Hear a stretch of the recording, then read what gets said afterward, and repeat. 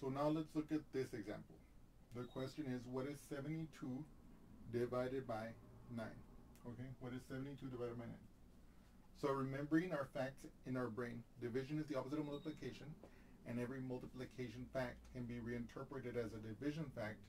We know that if we're asking 72 divided by 9, we can think in our brains, what times 9 gives me 72? So we would look at the multiplication table for 9. 9 times 1 is 9, 9 times 2 is 18, 9 times 3 is 27, 9 times 4 is 36, 9 times 5 is 45, 9 times 6 is 54, 9 times 7 is 63, and 9 times 8 is 72. So we can see that this must be 8. And we know that it must be 8 because 9 times 8 is equal to 72. Okay? Now, just to, again, familiarize ourselves with the notation that we're going to be using later to a great effect, we know that we would put this number on the inside of our division house, okay, 72. We would put this number on the outside of our division house, and because 9 times 8 is equal to 72, we would put the 8, not here over the 7, but here over the 2, like this, okay? 72 divided by 9 is equal to 8.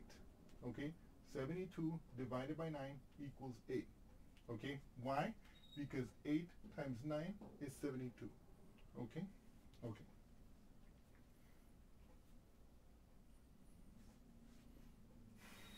Now, before I let you guys go from this example, first, we finish the example.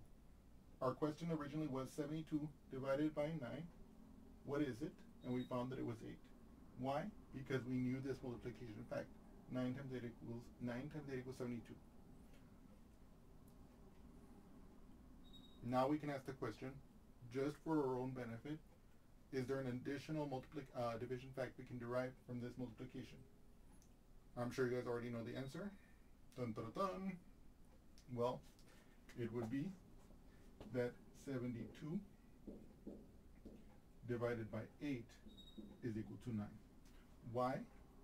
Because 9 times 8 is equal to 72. Okay? Okay.